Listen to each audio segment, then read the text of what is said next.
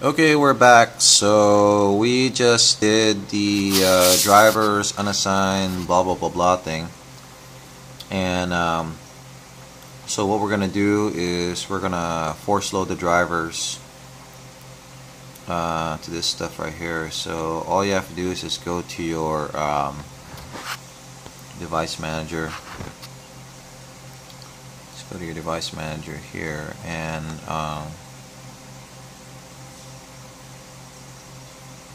look for your Asus transformer. Well, I don't have it loaded right now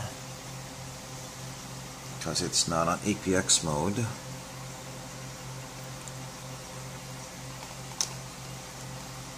So what I need to do is I need to put this on APX mode. Just a second.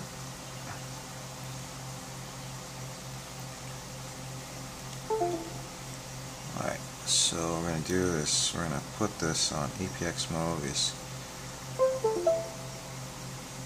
There you go.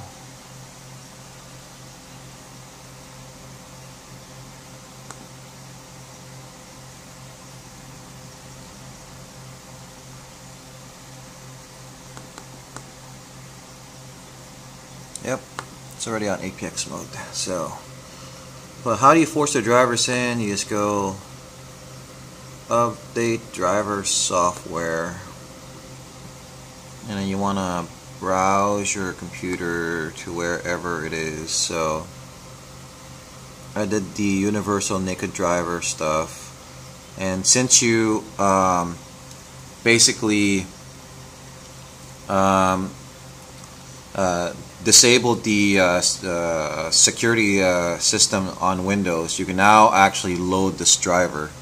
So you just hit next and it'll start to load up, right? So, and it'll say best driver software is already installed, blah blah blah. I already installed it. So all you have to do is install it, and then you'll see a bunch of warning stuff. It's saying warning, this driver is not signed by Microsoft, blah blah blah. Just go ahead and just go through it, and then once you're done, then that's it. So the last thing you need to do is, this is the most frustrating part for me, because I downloaded, as you can see, all of these and only one seems to work, and the only one that works is the EasyFlasher.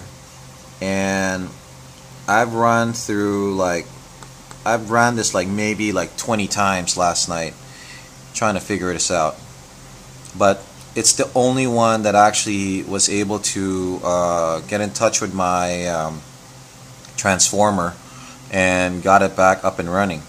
So, and then and then the most important thing about this is that I can't be responsible for what happens at this point, because it's either your device is bricked already, so this is like basically like a second chance to save it. If you've done this and your device is it's actually, instead of a soft brick, it's a hard brick, then there's not much you can do. But at least you gave it a fighting chance to try and get it. And also, sometimes when you get this, you know, I have like a couple of computers here in my house, and I've used my old desktop in the beginning on this. That's how I brick my device trying to do this. And I have like an old Pentium 4 with a 2.0 bus on it, and I've done this exact thing on that machine, and it seems to stall, and it seems to shut down on partition number 15, which you will see in just a minute. So if you've done this and it doesn't work on the computer because you have an old computer, get a newer computer. Get a faster computer that you will know that it will be reliable, and the USBs are fast. So mine is running right now at a 3.0 USB bus speed.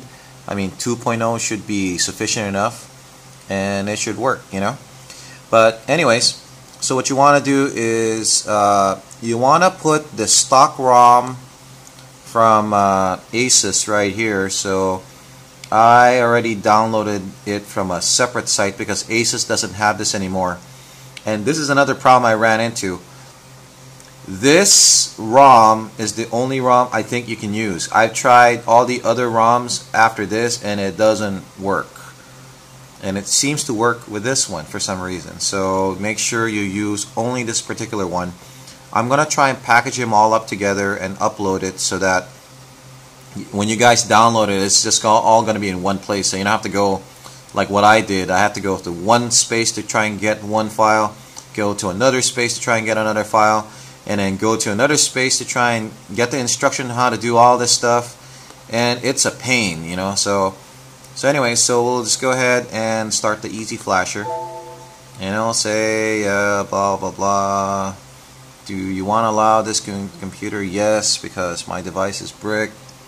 Now this part right here is a SBK, so I don't know, and when I looked at the developer's site, it says you can either use SBK1 or, but try both.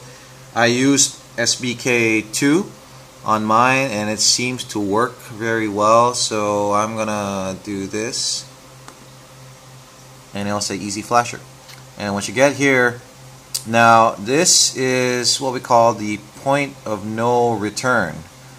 Basically what this means is that if you done the steps correctly, then you should be able to unbrick your device.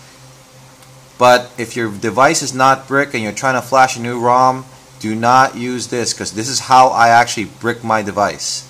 So what I ended up doing is putting back the original stock ROM back and going from there. So, and then you want to make sure at this point that your device is still on APX mode, because sometimes it shuts down, so you want to make sure. So what I do is I keep this open just to make sure it's on APX mode still, and it still is. So I can go back here and I can go rest assured that that's not going to happen. So let me go back and alright, so all you have to do is let the magic happen. Just click this one. It says and then this point you can pick whatever you want from this portion right here. You can work clockwork mod or anything, but you hit unbrick and then it will wipe everything off your tablet. So if you have anything in there, it's gone. Okay, so you hit yes, and what's going to do is it's going to do this. It's going to be extracting files, and then you can actually pull up the this file right here, and then it shows you exactly what's going on. It says since I've done this before, I would just say always, since I've done all of it. So it's extracting everything on here. So the first time when you do this, then you won't actually see any of this stuff going on.